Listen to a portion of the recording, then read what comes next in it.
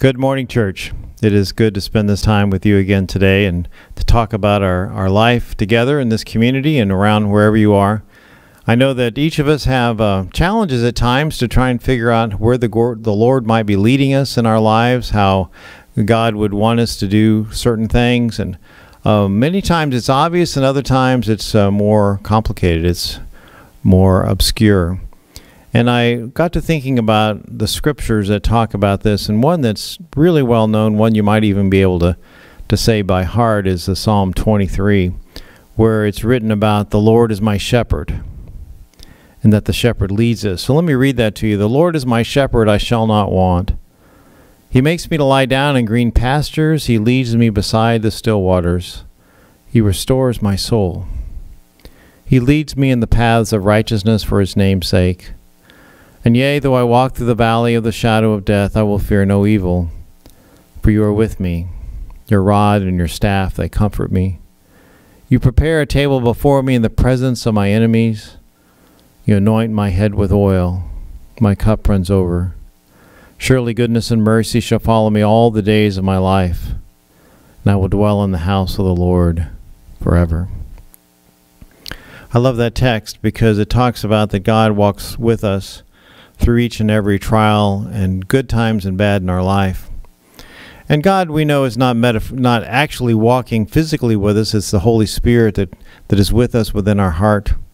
And that the Holy Spirit will give us encouragement and guidance, and even says in the Scripture that when we can't even think of the words to pray, the Holy Spirit will pray for us. The Holy Spirit is our companion and our comforter. The Spirit of Christ that he promised before he ascended into heaven that would come and live with each and every one of us. This particular verse, Psalm 23, is one that's, like I said, is very well known, but it also is the inspiration for a hymn that we know. The title is He Leadeth Me, O Blessed Thought. And this hymn is one that's really well known, but it has a very interesting background to it. And as you know, I like to educate you and I about how where the hymns came about and who wrote the words and why. But it went back to 1862, so we're talking about around Civil War time. And there was a Baptist pastor named Reverend Joseph Gilmore, who was a seminary professor and Baptist minister. As I mentioned, he had been a guest preacher at the First Baptist Church in Philadelphia one evening. And after returning from the worship service, he was at a friend's house for a little after-service get-together. And while he's there, he gets this inspiration for this hymn. And he had preached, his sermon that night had been based on Psalm 23, and so the Psalm 23 was in his mind. And so he grabbed some paper and he wrote down these words in just a few minutes. And when he was finished, he did like other people do sometimes. He handed off this paper to his wife, and he didn't really give her instructions as far as I know. He just handed her the words, I guess maybe for her to hang on to for him, I don't know.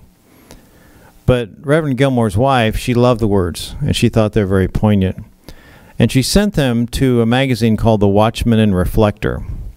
She sent the words in maybe hoping they'd be published or something like that. Well, none of them heard anything else about that for 3 years.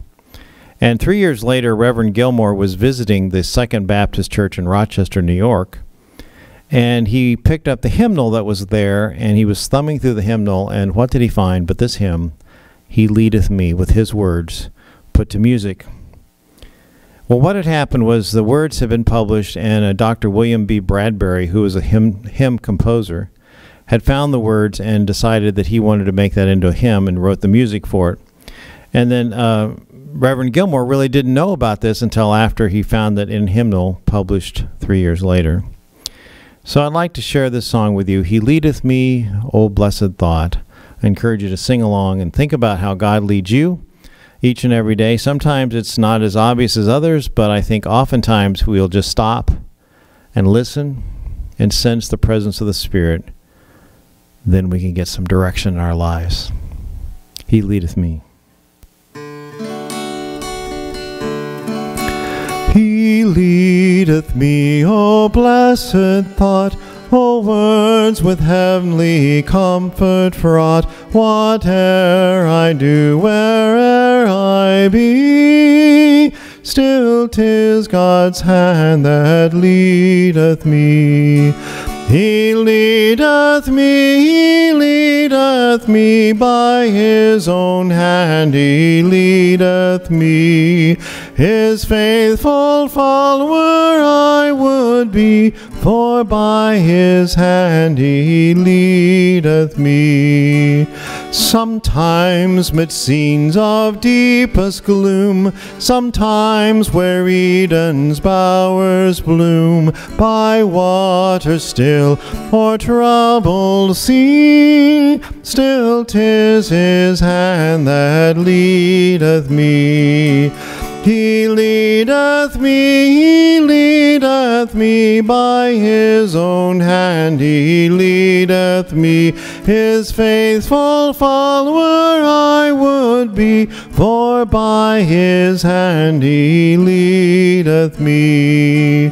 Lord, I would place my hand in thine, nor ever murmur nor repine, content whatever lot I see, still 'tis my God that leadeth me.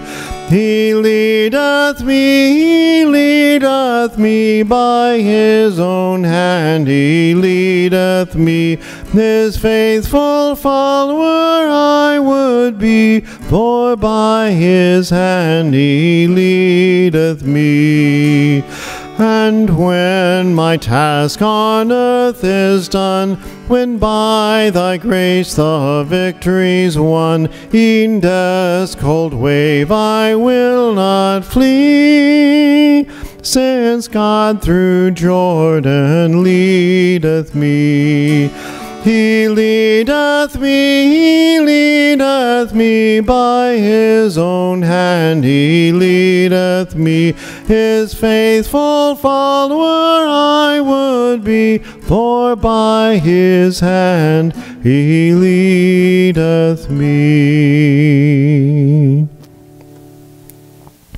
Well, that's my prayer for you and for myself and all those that are around, that they would listen to the Lord's nudging, they'll take the guidance of the Holy Spirit, and truly let us be led into a brighter future, a future where we can shine the light of God in the darkest corners of this world, into our community, in our homes, our family, our friends, our churches. Help each of us to truly be led by Christ through his Holy Spirit. Amen, and have a beautiful day.